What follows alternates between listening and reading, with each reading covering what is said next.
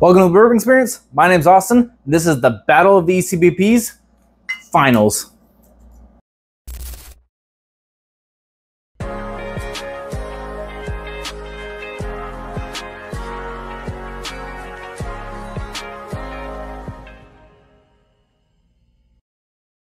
Here we are. We've made it to the end of my Battle of the ECBP'S tournament. I'm going to put up the bracket right now that will show you where we are at.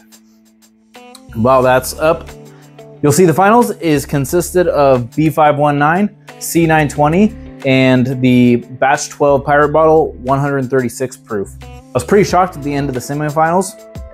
I did not expect A117 to lose out to B519, and I did not expect at all that B518 would lose out to C920. After I was done recording, I went back and I went through the lineup again, not blind, and the results were actually confirmed. So what came through in the blind is as shocking as it was last week. That's what it was, and was confirmed after the fact. Before I go any further, I want to take a moment and give a huge shout out and thanks to all of my guests that appeared during the first round of this. So big shout out and thank you to Joe, Kirk, Brian, Kev, and Billy. You guys made this tournament really fun and a lot more interesting than if I were just going through each one of these by myself. So thank you for that. Also, I'm doing a sample giveaway of the final three as well as the semifinals. So stick around to the end of the results portion of this video to learn what to do to get entered into a chance to win that. And that's going to be B519, B518, C920, A117, and 136 Pirate Bottle. So stick around to the results to see how to win a sample of each of those. Also, this is going to be concluding my Bourbon Heritage Month September series. So if you're watching my Monday videos, there's my Old Forester themed Bourbon Heritage Month running on Mondays. And then this is going to conclude my ECBP'S. So after this month, we'll be going into just normal stuff again. Also, one last thing before I get into this, if you please tell me, is this something you like, this kind of format, this sticking with one line for a long time? I'm considering doing this with maybe Stags or something else, but I don't necessarily want to do that if it's not worth it, because it cuts into my normal recording time. So when I'm recording these ahead of time and trying to get them all lined out, it means that I'm probably going to miss regular upload days because I don't have the time to record in advance of these as well as do normal stuff. So let me know if this is something that's actually worth doing again in the future. Like I said, maybe Stags, because it is very time and effort intensive. Okay, all that stuff's out of the way. Let me get into this. So I have A, B, and C here. I don't know which any of them are. I'm a little bit nervous because, well, last week just was not what I was expecting. Okay, A has a butterscotchy maple sweetness to it on the nose. There's like the faintest, slightest bit of peanut in there too. Fairly dark, not like peanut brittle lightness. That peanut is very, very faint in there, but yeah, a little bit of the nuttiness, maple syrup, butterscotch. Nose is good.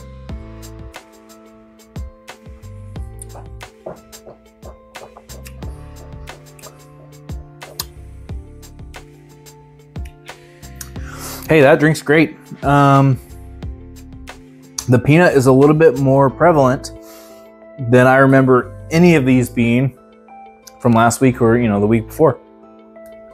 Yeah, there's even like a little bit of a chocolate mid to late finish on it, which is nice. A is really good. I have a feeling it's probably not going to do so well against the others.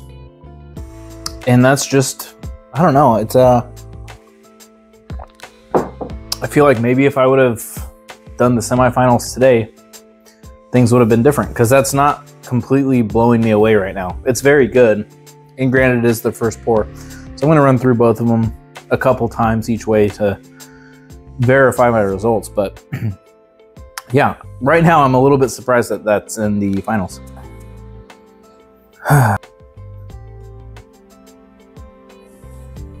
Okay, I'd say right off the rip, better than A. It's darker on the nose.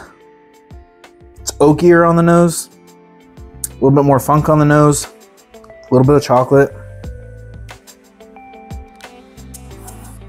It's syrupy. It's rich. It's viscous. The oak, the chocolate's there. That's really good. I mean, it's clearly ahead of A. Well, we'll see. Okay. This one noses a little bit closer to A minus the peanut thing. It's very dark. It's very rich. It smells syrupy, viscous, thick.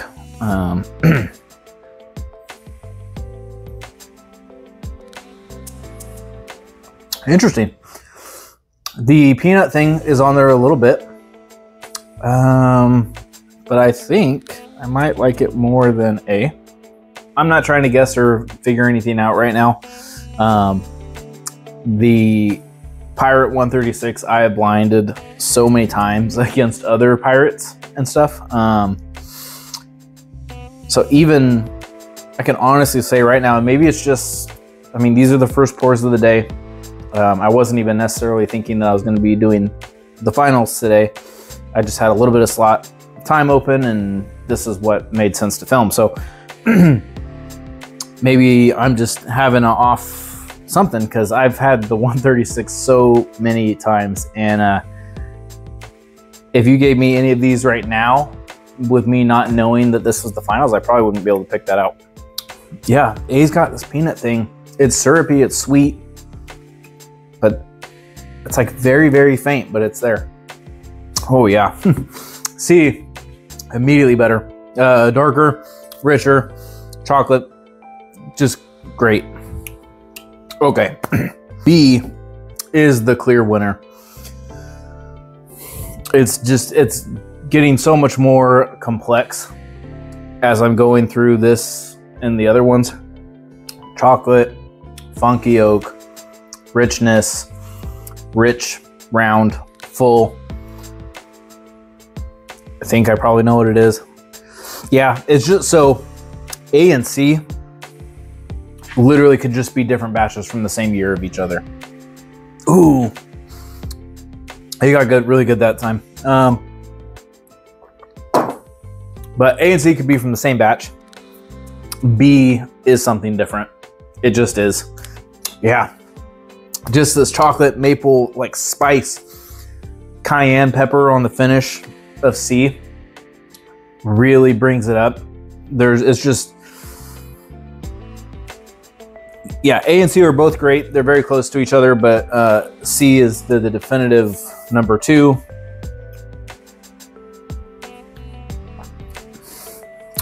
Against, yes, the clear winner, which is B. So, drum roll. In third place, which is no sad place to be in this entire bracket that I've done, is red, which is my darling bottle, B519. I don't know, that makes sense. I was B519 fan forever. I mean, I've got a bunch of backups. I've gone through a bunch of them. It's just a really great batch. And I was slow to warm up on the C920. And then once Kev got me onto it and I did it blind and it kept showing up in like first or second over and over again, it's like, man, there really is something to C920. And it is quickly, I understand why people like it so much, and it's quickly becoming one of my favorites too. So in second place, sure enough, C920. And the difference in proof between the C920 and the B519 is, yeah, B519 is 122.2 and C920 is 132.8, 66 and 61. So it's about 5%, maybe a little bit more than that. more, and that definitely comes through. So that really presented itself in the finish of C920. This like cayenne pepper and like some baking spice, and just it was more dynamic. And I think that 5% proof or alcohol ABV difference like really is where that showed up, because they both were surprised how close they are. They're very close to each other, which means my all-time favorite Elijah Craig barrel proof is going to be batch 12, the Pirate Bottle 136 proof. It's just, it's built different. I don't know what else to say than everything else that's come after it.